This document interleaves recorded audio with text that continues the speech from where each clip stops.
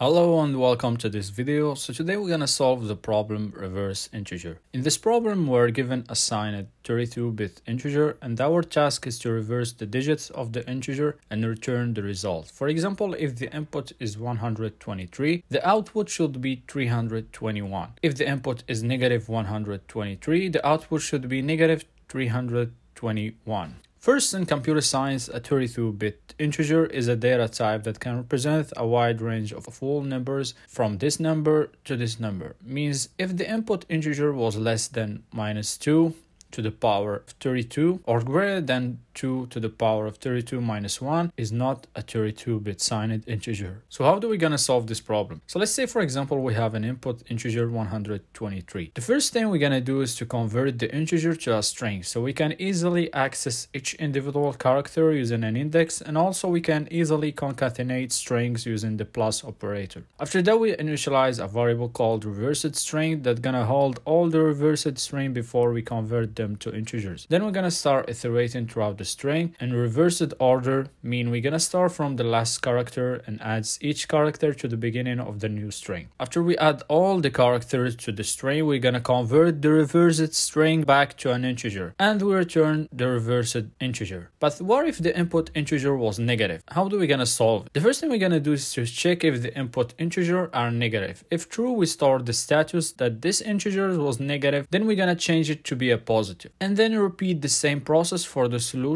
if the input integer was positive. After that, we're gonna have the reversed integer. We're gonna check if the status at the beginning was negative. If yes, we're gonna add change to reversed integer to be negative reversed integer and then return it. So let's jump at code in the solution. First, we check if the input is negative. We initialize a variable called isNegative and we set his value to be false. Then if true that the input are negative, we change the value of the variable isNegative to be true and change the input integer to be positive. Then converted the integer to a string, create an empty string to store the reversed integer.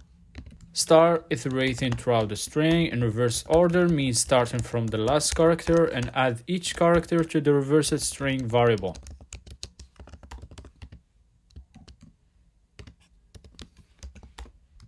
After the loop finished, convert the reversed string back to an integer and check if the input integer was negative, change it back to negative integer, but this time is reversed integer.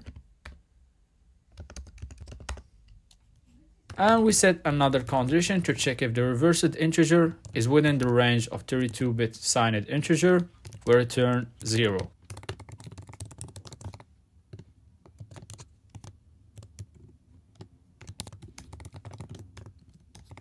Finally, we return the reversed integer.